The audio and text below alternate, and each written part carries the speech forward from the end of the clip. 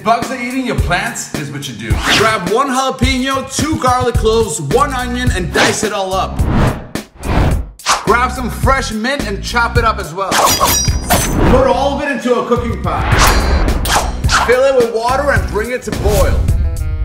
Once it boils, take it off the heat and let it steep for about 2 hours. The longer the better. The next thing you're gonna do is strain the liquid out. Grab a spray bottle and add the liquid in.